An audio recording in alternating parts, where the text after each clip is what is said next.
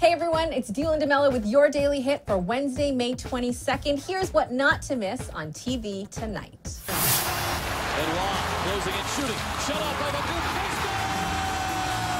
the Never count out those tenacious Sens. They came back to win Game 3 in double overtime, and the series stands 2-1 Pittsburgh. Tonight they're home again and looking to tie things up.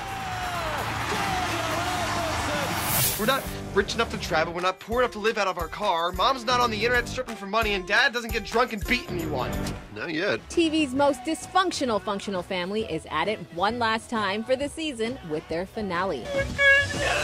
We talked about this before. Cry first, then talk. The future looks bright for Axel as he gets ready to graduate. Hells yeah. Sue is still working on that driver's license of hers. I'm not following.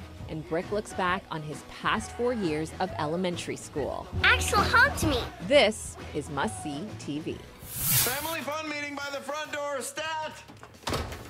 Stat means right now! You won't want to miss the finale of Modern Family tonight. My poem for my poetry reading. Calm down. Didn't you back it up on your computer? What kind of man writes poetry on a computer? You could have ended that sentence after poetry. This crew can make the best of any situation, which is why when the family travels to Florida to mourn the passing of Phil's mother, they still manage to lift each other's spirits. I can see where this is going.